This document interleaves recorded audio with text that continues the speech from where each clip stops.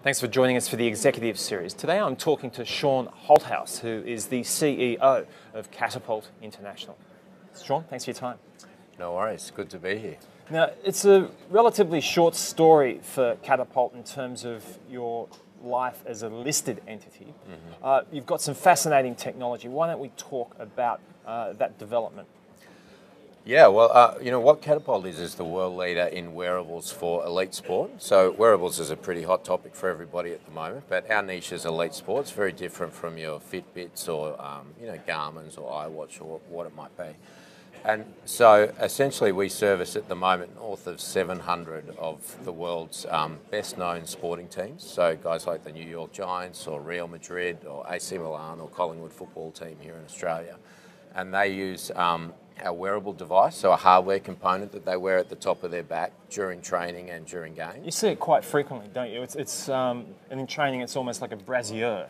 Yeah, that's right. Yeah, the man bra. And so a typical device like that collects like 1,000 data points per second per athlete, and then streams that data to the coaches on the sidelines, then up into the cloud. And the real magic is the analytics that sit on top of that data and turn it essentially into wisdom about improving performance or minimising injury, which are the two big objectives of elite sport.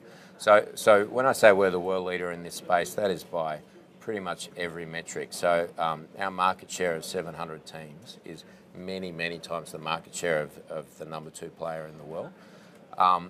But if you add up both our market share and all the other players in this space, we would estimate that's only covering less than 10% of the addressable market. So there's huge growth opportunities with that greenfield market in elite sport around the world that hasn't been tapped yet.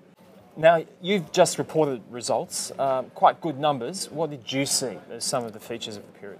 Yeah, so first half for us is really about a strong growth story. So revenue grew by 58% to just over $7 million. And to put that in context, I'll say a couple of things. First of all, a lot of Catapult's business, and an increasing amount, is about selling on subscription. So these long-tail 36-month subscription agreements where we recognise revenue monthly.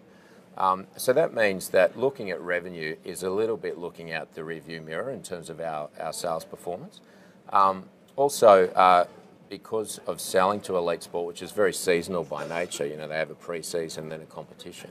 Our sales are heavily skewed towards the second half. So historically, that overlaid on our growth story means that second half numbers are much stronger than first. So one of the things that we do to explain that to investors is report not just revenue but sales for the half. So we call that total contract value, and for us that grew by 75% this half to $14 million. So all of that $14 million will be flowing into revenue. Some upfront because we're selling some of our products on a capital sales model, but a lot delayed. So internally, when we talk about how we're growing as a business, or when we incent our sales guys with commission, we're using that sales number and that TCV number.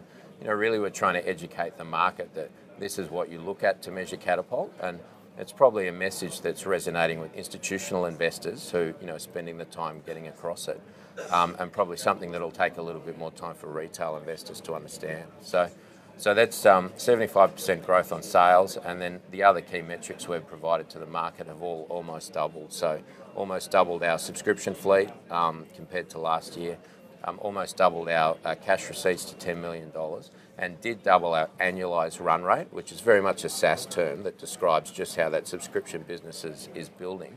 So it essentially means that we're taking in locked-in revenue of $9.4 million into this calendar year, just from that subscription revenue.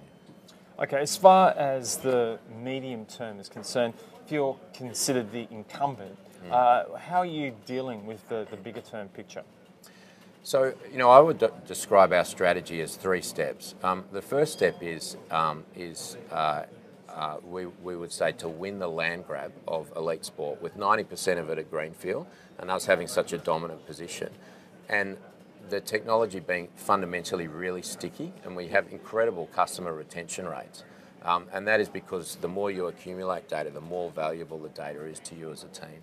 So we're trying to hoover up as much of that land grab around the world as possible, so as many of those elite sports teams.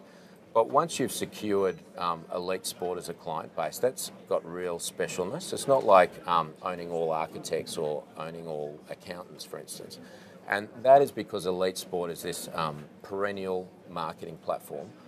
You can see that by the sponsorship money that flows into elite sport. If you want to sell a watch, you sponsor Roger Federer. If you want to sell multivitamins, you sponsor Ricky Ponting. Basically, it influences consumer buying behaviour everywhere.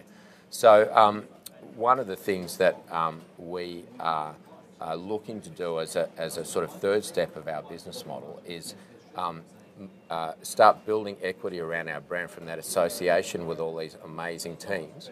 And that will probably percolate into consumer business that might be a takedown version of our technology or data licensing or brand licensing.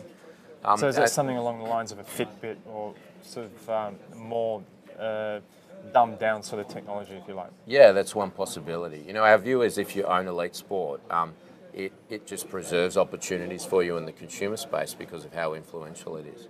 But in between those two, teams are not the only users of this sort of sports data. It's so predictive and insightful and explanatory.